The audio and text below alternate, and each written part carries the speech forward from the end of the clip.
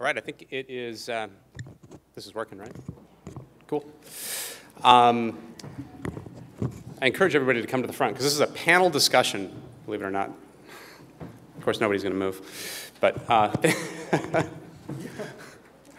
thanks for coming. So my name is Jason DeLorme. I work at Microsoft, and my job is to manage the relationship with Pivotal from Microsoft, among other strategic cloud partners, Pivotal prominent amongst those. And we recently worked together very closely with Ford and Pivotal to deploy Ford PaaS on Azure.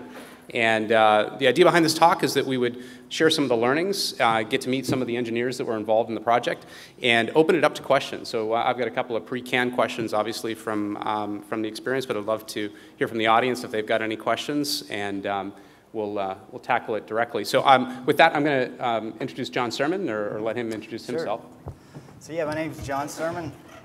I'm a senior program manager on the Windows Azure CAT team. So the CAT team, as we're called, we're the customer-facing part of engineering. So we do the largest, most complicated implementations with Azure worldwide. They send us on site. We write a lot of white papers, talk at conferences, and then we also handle executive escalations. So what that usually means is somebody's really, really, really mad, and their CEO is called our CEO, and then they send us on site. Just for example. Yeah, just an example. Just an example, so no pressure. So, yeah, hypothetically speaking. Yeah. So it actually worked out because I used to be an escalation engineer prior to joining the CAT team, so I absolutely love escalations when everybody's screaming and mad at everybody. When I got on site with Ford, I was kind of disappointed because everything was actually not bad. Nobody was screaming at me. It was actually a pleasant environment. So with that said, I'll let Haydon introduce himself. Great, thanks.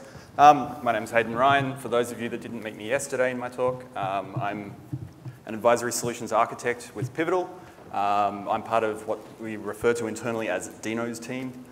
Dino's our boss.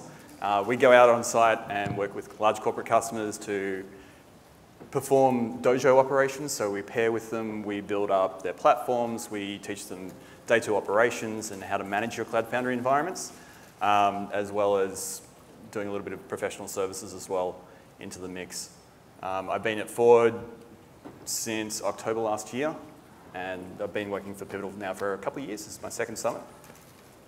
Awesome. Thanks, Haydon. So tell us a little bit about what it is that we actually built together with Ford. Give us a high-level overview of the product. What is Ford PaaS? So Ford PaaS was the first application that Ford wanted to deploy to Cloud Foundry on Azure.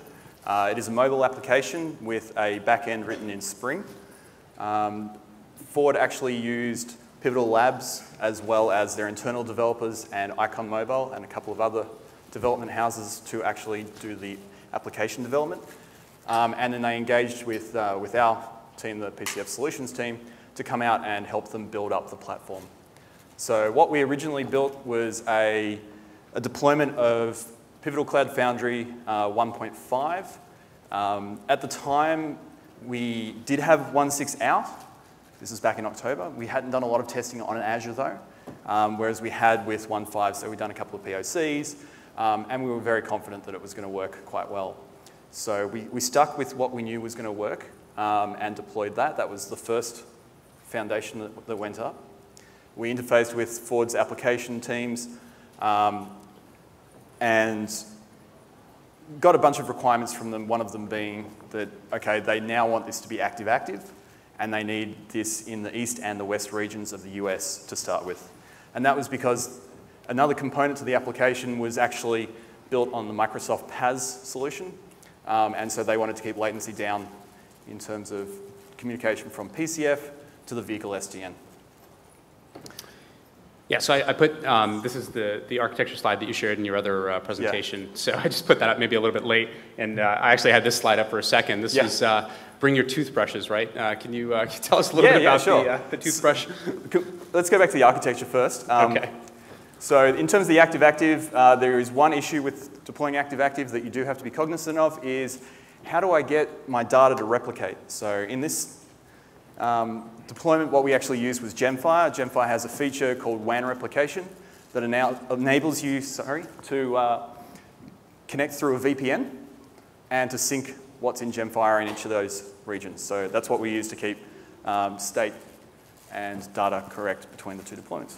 But if we go back to the toothbrushes picture, this is a whole bunch of us, including some of the Ford guys, or mostly Ford guys, on the day of the launch. It was, there was a lot of work that was done leading up to the launch. There was a lot of iteration, and I mentioned this a little bit yesterday, in terms of deployments, in terms of additional features that we wanted to utilize in Azure. And so leading into the launch, we were all really nervous because, you know, this is a big launch. It's a big launch for Microsoft, for Ford, massive launch for Ford, and for Pivotal. And so after one of the meetings with Marcy Clavon, the CIO of Ford, she said, well, you guys better bring your toothbrushes. So we actually have this photo of all of us ready, waiting for any issues that were going to happen to jump on them with our toothbrushes. And unfortunately, well, fortunately, we didn't have a single issue, and we still haven't. So we've had zero downtime of this platform since launch, which is pretty awesome. So there was a couple of references so far in the conference to unicorns, rainbows, and butterflies, actually. Butterflies and rainbows. So it was all butterflies and rainbows. Were there any lessons learned, John? Actually, yeah. What was the biggest lesson learned? Actually, so yeah, there was one lesson learned. I always look for only one. I like to find broken stuff because I love fixing stuff, and unfortunately there wasn't a lot, but there was one thing. So, and I'll use an analogy. I don't know. I like to use analogies when I'm explaining things. So TCP connections. If you're familiar with TCP, you know you create a socket connection to a client-server environment. Connections are a lot like relationships. So you can have short relationships, you can have long relationships, you can have relationships that are abruptly or ended, terminated by third parties sometimes. So in this example, I'll kind of explain what was happening here. So say we've got, I think, Haydon, you're single, right? Yeah. So you're a single guy. Say you start dating, somebody, you're talking to this girl, let's call her Miss Azure.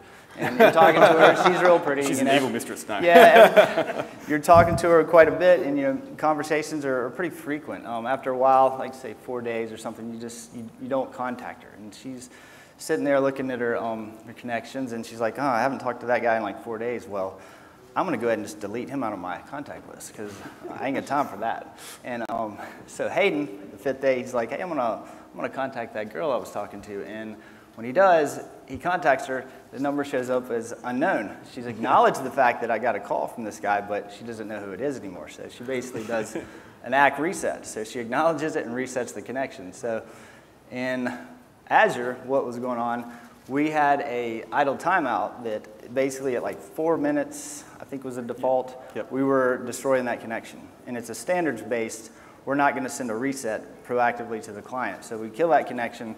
Client doesn't know about it. He's still trying to talk to the server, network load balancer. And she's like, I don't know who you are. You're nothing to me. So, so she resets the connection.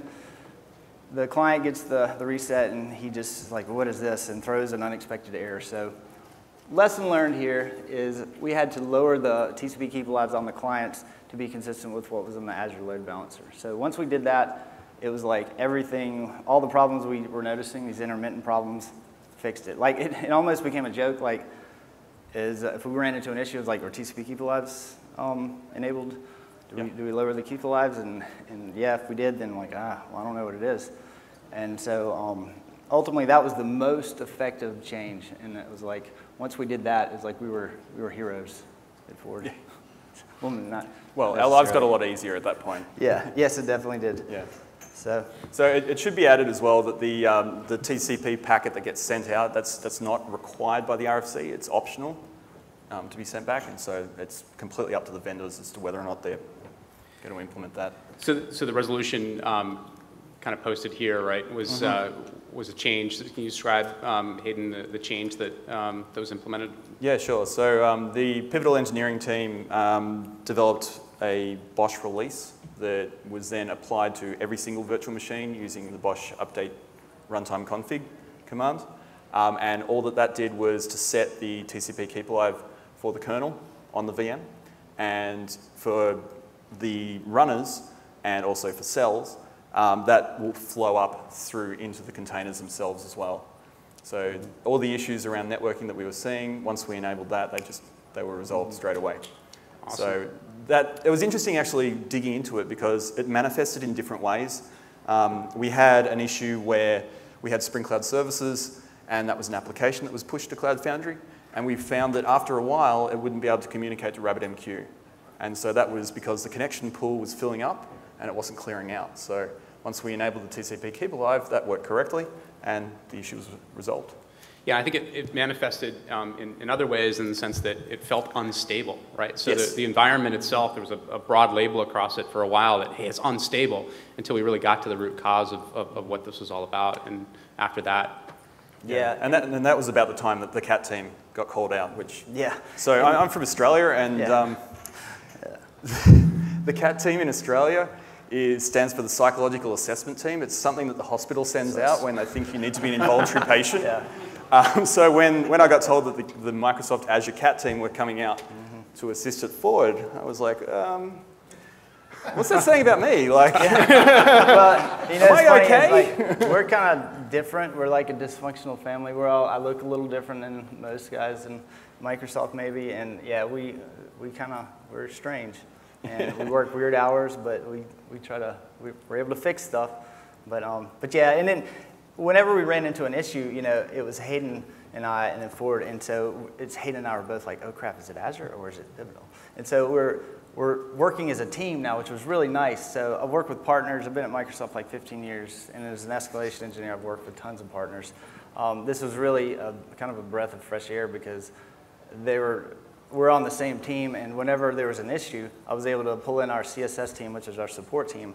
We have CSS escalation engineers that are working with the Pivotal escalation engineers, and they know the product, they know each other, and they work together, and it was like this.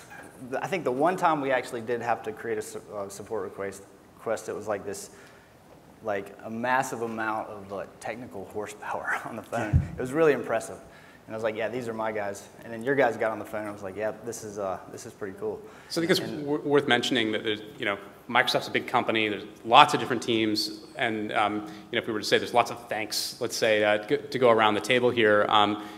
John, can you describe a couple of the teams that are around? So you mentioned CSS. We've got the Azure CAT. So I live on a team called DX, and I'm responsible for managing the partnership with Pivotal. We've also got a customer team at Ford. They have a cloud solution architect. They've got a technical account manager for support. Yeah, and that's with our team, because we're part of engineering, we're kind of unique. So we come in, we're not as sensitive to different teams. So a lot of times I'll stomp all over sales and marketing. I'll say things that they're horrified that I've said. They usually hate it when I start talking. They're like, don't tell them that. But I mean, we keep it real. And we've had to interface with all these different teams. And we had sales, marketing, DX. You guys are great. You come in and help the customer get up to speed. And you've got breadth across customers. We're deep technical. We've got our engineering team. So we've got Kundana's team. She did a talk yesterday. And then Ning and her team from Shanghai. They're amazing. Like, I don't think Ning and her team actually slept for like 2 weeks. I don't know. She was always on IM whenever I had a question on CPI, and able, they would fix it. I'm like, they're robots. Yeah. And so we interface with them, and then the CSS team, that's where I came from. So we interfaced with them, and we're all kind of on the same page. So it was actually, I really enjoyed it. I mean, it was exhausting. I mean, I lived in Detroit for like 3 weeks. I had like clothes for 3 days, and then I know my boss said, you need anything? I was like, I need some clean clothes. But I stayed there for 3 weeks just to make sure everything was fine, and it was. And but yeah, those are the main teams, and then we worked with Pivotal Engineering, and then Haydon's team. Yeah, and Ford was deeply involved too. Yeah, Ford. Let me not minimize Ford's role in this. And so the Ford guys, like, they were great. Yeah. So we've got Shaji. I don't know if he's here. There he is. Yep. Yeah, he was amazing to work with, and Motion as well. Yeah, Motion. Yeah, they were awesome to work with. Sometimes, like, I'll get on site with customers, and it's just, you know, they're not as deep technical as you'd like, but these guys were solid. They knew their stuff, and it was really nice working with them. So switching topics, and the mics are open if you want to come and ask questions. I've got a couple more here. Haydon, Pivotal talks about certain levels of availability in the way that you deploy Cloud Foundry. Can you describe some of the subtle differences maybe between Azure as an IaaS versus some of the other public IaaS that you work with, and public cloud IaaS, and you know, how Pivotal Cloud Foundry runs with in the context of availability? Yep, sure. So in PCF, we usually talk about the 4 levels of high availability. Right? They range from BOSH restarting virtual machines using BOSH Resurrector, to Monit that runs on each of the machines, that runs on each of the VMs, restarting processes. Then we have Cloud Foundry itself, as you'd be aware, will automatically restart application instances if they go down. And then we also have the level of high availability at the availability zone level. Now, currently, Azure doesn't support availability zones, but they do have something else called availability sets. And this is something that is quite distinct from other public IaaSes. Right? So I understand that availability zones will be coming very, very shortly on Azure, so there's going to be a 5th level of high availability there. Yeah, we got managed disks too. Did you mention that? Well, not in the scope of what I was saying, but yeah. Yep. What are some of the other challenges that you faced? We talked a little bit about storage and the way the storage system works in Azure relative to some of the other IaaS. What did you learn there? Yeah, so Azure provides a lot more transparency through to how the storage actually works than other IaaSes. So it gives the user really the ability to control where they're putting their data. So all the virtual machines that we have in Azure are backed by a VHD, and then BOSH attaches persistent disks for data, as well as having an ephemeral disk, which actually runs on the virtual machine hard drive and the compute cluster. So because it exposes up a lot of that details, it becomes a situation of you need to actually be cognizant as to what you're doing, where you're putting your data. You can get into situations, and I mentioned this briefly yesterday in the talk, where you need to make sure that you're managing your storage accounts correctly. So a storage account is a concept where it's a fault-tolerant cluster of physical hardware that's located in what's called a stamp. Now, a stamp is a very, very large, well, they're racks of storage, and that's located in a data center. So as a best practice, if you wanted to be super paranoid, you absolutely should be splitting your deployments into multiple storage accounts and even potentially your jobs until managed disk comes along, which will resolve. Yeah, the takeaway is like multiple storage accounts is you can never have too many storage accounts sometimes. I mean, that gives you a lot more granularity in terms of managing things. When managed disk comes out, that's going to make things a lot different. But I mean, I think that's one of the key differences that we had with the other clouds that you guys might have been familiar with. So, now, are there any questions from the audience? Can you come up to the microphone? Oh, yeah. So we can Any record? questions, like if you don't mind coming to the microphone so we get it on the recording.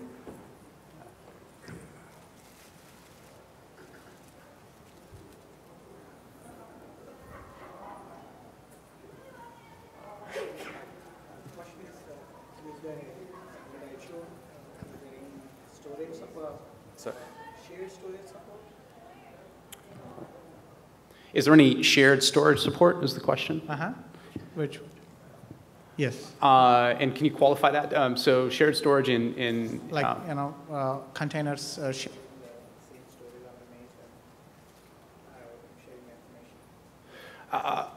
So beyond the container, beyond the VM, is there shared storage? So just in general, Azure Blob Storage is a shared storage source.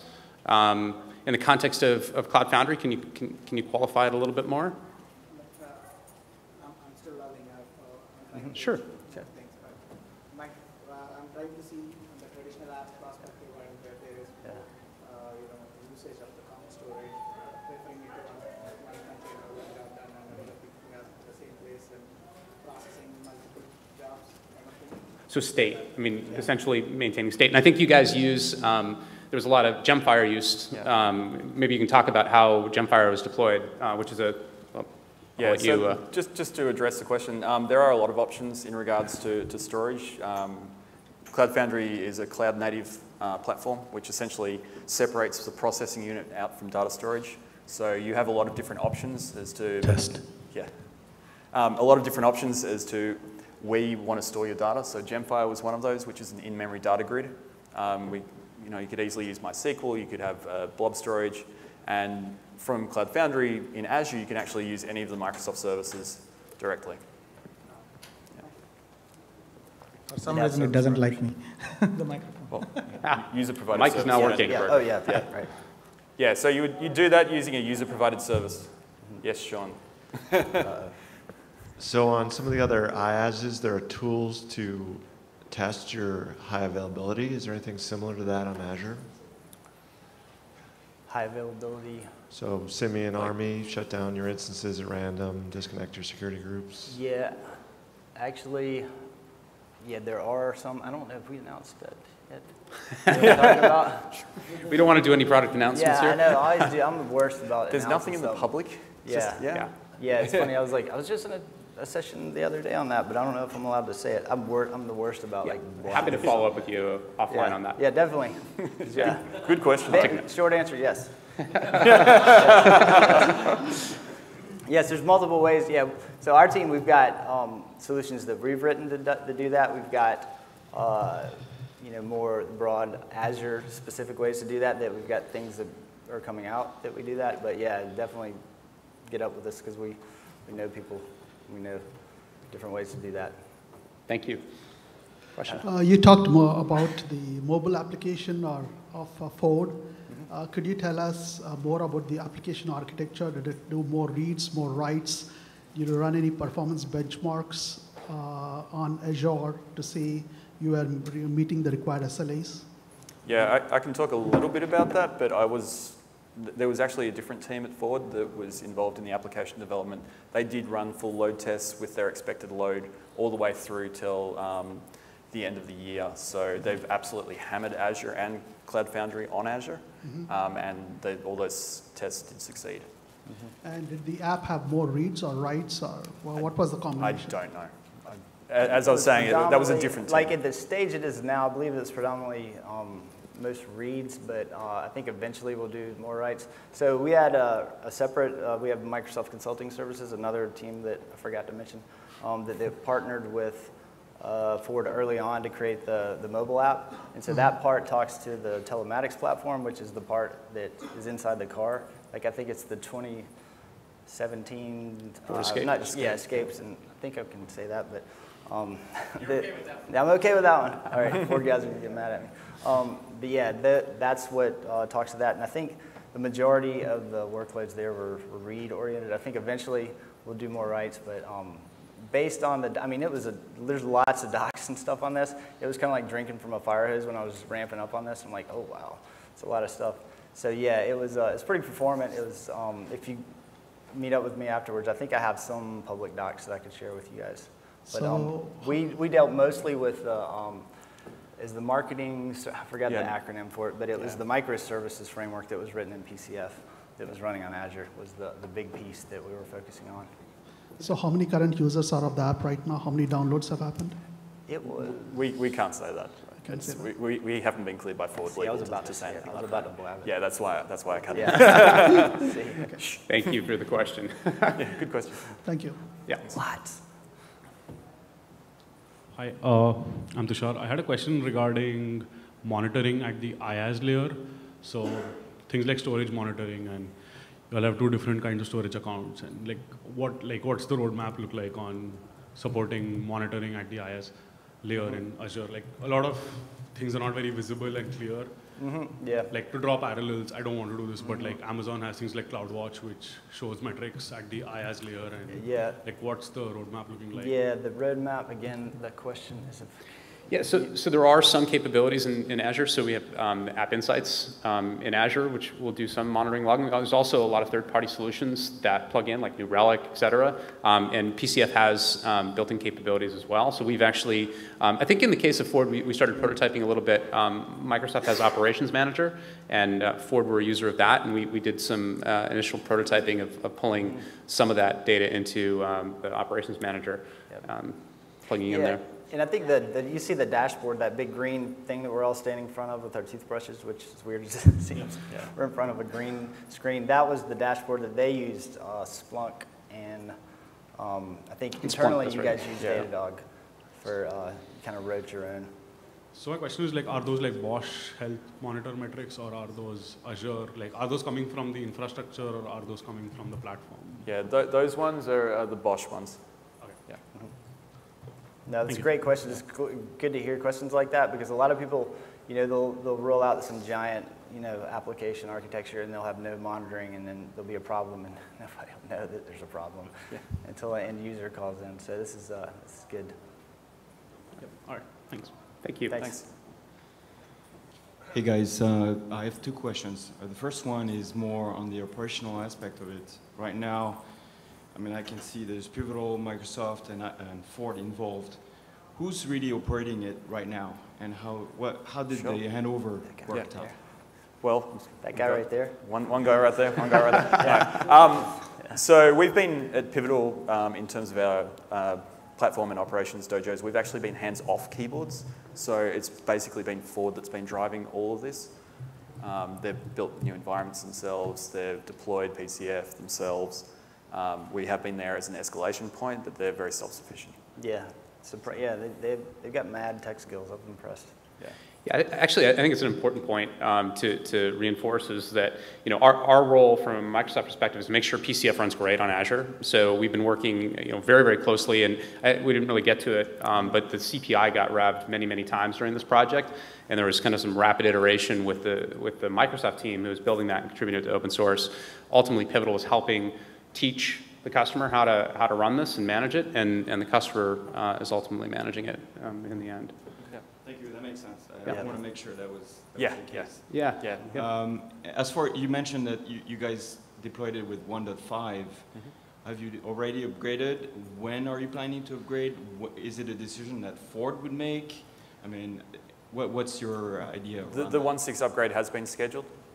It's, again, resources and timing. That's the only question. Right now you're running at on 1.5. 1.5, yeah.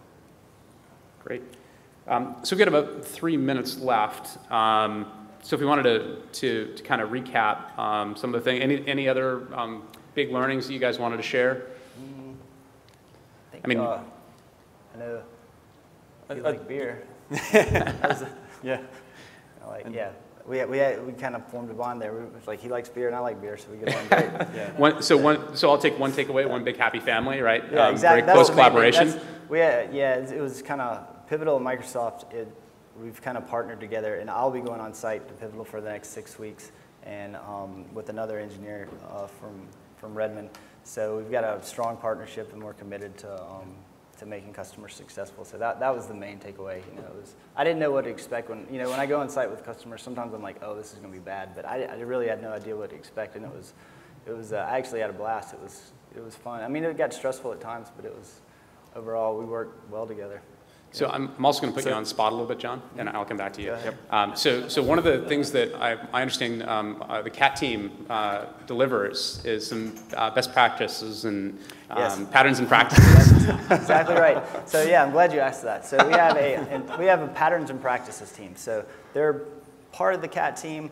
So it's funny, when I was on site at Ford, I get everything in my inbox is like a variation of like, hurry up, I need this. And so I'm getting all this information to engineering team, and so one of the groups that I'm giving this engineering feedback to is patterns and practices. I said, hey, we need to document best practices, architecture best practices, how to configure storage options. So I've given the patterns and practices team like tons and tons of stuff on here. You need to write this up and make it pretty and take all my typos out, because it's something that we need to get out there quick. So there's some of it out there, like for OSS, Cloud Foundry in general. Like some of the stuff's in the GitHub repo. There's some documentation there.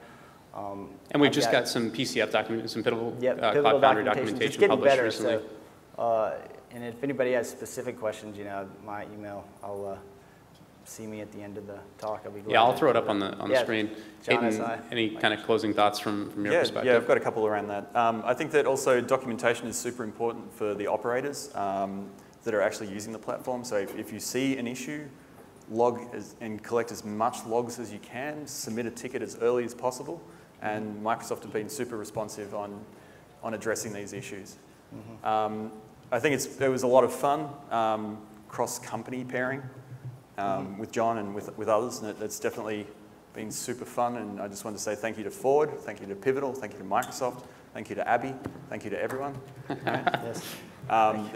It definitely has not just been John and I on this. There are so many people that have been involved in this project and have just been above and beyond in every aspect of it. So thank you. Yeah. Yeah, thank you. And we'll send this out afterwards. Actually, I was going to type the email addresses in there, but It's John S.I. at Microsoft. And John S.I. I'm Jason DEL at Microsoft. I'll put these up in a second here. So if you're actually looking to run Pivotal Cloud Foundry on Azure, likely in your company probably has a relationship with Microsoft, would happily get engaged, work with you and Pivotal to see it running on Azure. Yeah. There is a marketplace, an Azure marketplace offering that you can go to that will allow you to deploy it in your own Azure account. So I'll just throw that up there right now, which is aka.ms/CF Summit. This is Agile presenting right here. Yeah. Oh, and it's while not you're on the doing right that, screen. one last thing. So I'm the functional lead for Pivotal Cloud Foundry on the Azure Cat team. So we have 10 other guys on my team that have ramped up. And Ryan, he was actually on site with us for a week at Ford. So he'll also be working with Pivotal Cloud Foundry going forward. Awesome. Well, thanks, guys. And thanks for your questions.